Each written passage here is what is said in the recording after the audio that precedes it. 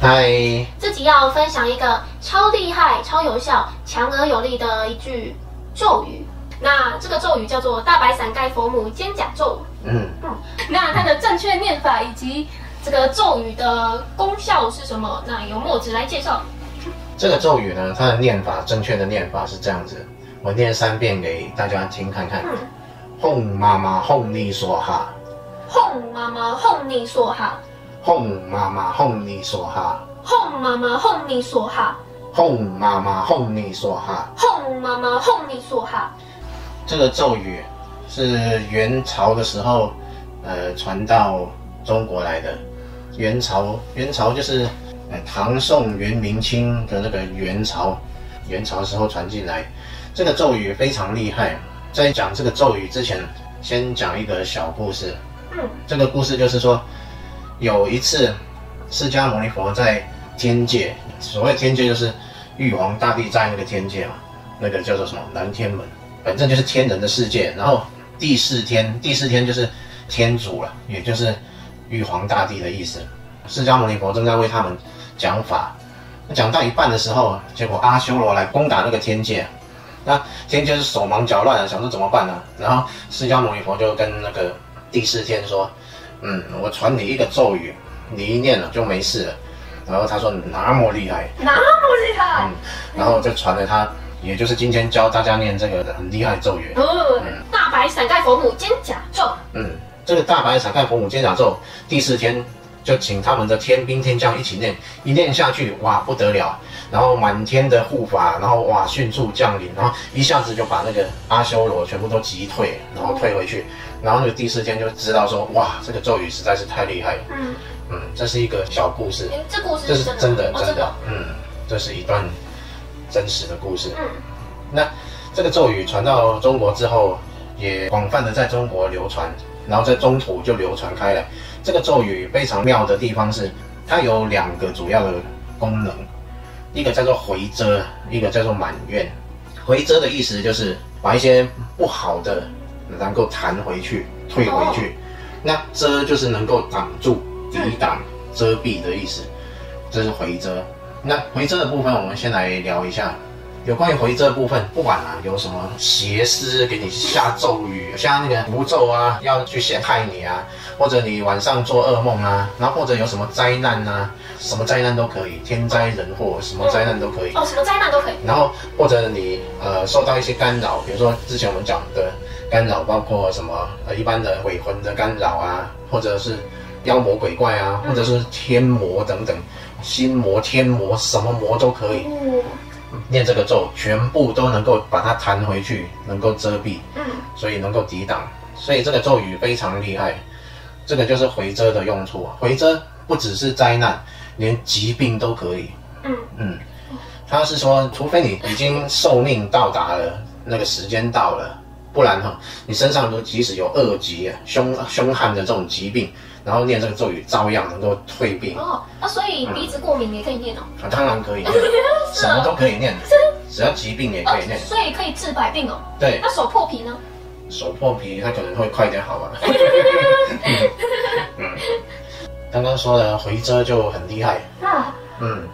那其实它对于满愿来说，应该对各位来说也是一个很棒的功效。它什么愿都可以满愿。你要得成就，你要求子、求婚姻，然后求财，然后求各种想得到的愿望，你只要能讲得出来，你求，然后念这个咒语，都能够满愿，因为它具有满一切愿的功效。什么愿都可以吗？什么愿只要是好的就可以。好的就可以。那坏的呢？坏的，龙天护法也不会给你去实行啊。会不会反而给你一些考验？有可能，因为这个发愿是发好的愿。对啊。所以这个回遮跟满愿就能满足大家基本上很多的需要。所以这个恐惧的时候可以念。恐惧的时候可以念。想心想事成的时候就可以念。对，没错。那这个咒语有2个功效之前我们比较强调说这个咒语它回遮的这个效果，比较少讲它满愿的效果。其实大家如果要显化丰盛啊，显化你想要的，配合这个咒语就很有效。这个咒语在念的时候，如果你要满愿的话，那你就轻松的念就可以，就吽妈妈吽你说哈，吽妈妈吽你说哈，轻松的念就可以。但是你要回遮的时候，因为这个咒语里面那个吽字，是具有回遮反弹的那个力量最强的一个字，所以当你念到那个吽字的时候，要稍微出点力。这个我最会。吽妈妈吽你说哈。你现在这么激动，也不用这么激动，就是稍微出点力就可以，就像这样，吽妈妈吽你说哈。吽妈妈吽你说哈。凶一点，从丹田。吽妈妈吽你说哈。吽妈妈吽你说哈。从丹田这样冲出来，吽。那边吼。所以是吽内说哈，还是吽你说哈？吽你说哈。原来是吽你说哈。也有念成吽内说哈，其实都可以，但是我们就教比较正统的念法，就念吽你说哈。所以这个咒语可以满大家的一切愿望，是非常好用的。所以那这个咒语有不能用的时候吗？因为这个咒语啊，具有反弹的作用，也就是说，当有一些灵体靠近你，然后你念这个咒语的时候，会有反弹的作用，会把它弹开。比如说我们经过坟墓啊什么，我们很害怕，那这个咒语就拼命大声念了，那其实很多孤魂野鬼啊会被你弹走，那会不舒服或者受伤等等，这样就不好了。所以我们轻轻的念是可以的，用来遮挡，不要去把人家用力弹走。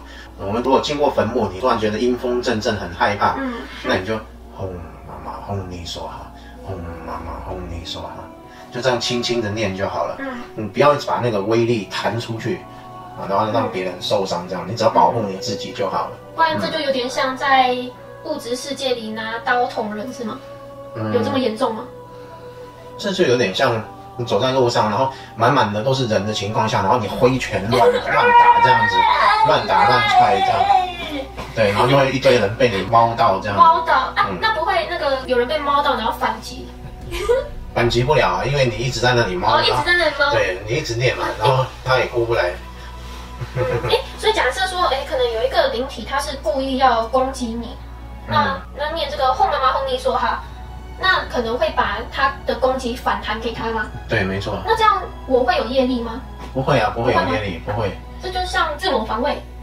对，这自我防卫没有业力。就没有业。但是如果是故意拿这个去攻击无辜的灵体，那可能就会有业。对，没有错。对啊，就是所以还是出发点，出发点要正确。这个很可以拿来保护，就保护自己这样子。对啊，这是超有效，就恐惧的时候念就对了。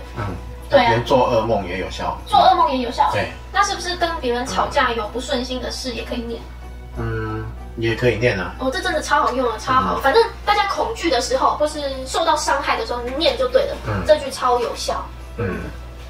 这是一个无敌大法宝。赞。那念一次就有效吗？还是要常常念？要念几次啊？你可以一直念，最少念个7次啊，因为它咒语很短，才7个字，所以就念个7遍，这样子也不多。以7为单位，然后去念。那会不会有人很心肠很好，就可能他很善良，但是可能有灵体想要攻击他，或有坏人想要攻击他，但是他又怕说，我念这个吽妈妈吽你说哈，会不会那个对方的攻击就会反弹到他自己，那对方会受伤？那这时候要怎么办？就轻轻的念，轻轻的念，用来保护自己。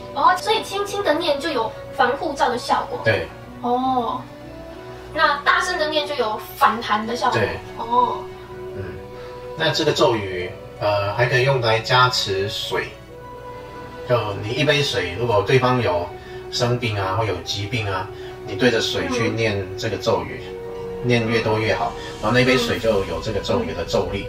然后这时候这个水啊，给对方喝，不管他是有疾病啊，或者有干扰缠身啊，等等这些问题，然后你都可以借由这个咒语的加持过的水，然后给对方喝，这样自己也可以喝。所以念大声或念小声就是顺其自然。就如果只是轻微的被干扰啊，那就可能轻轻念没关系，就防护一下，然后就没事。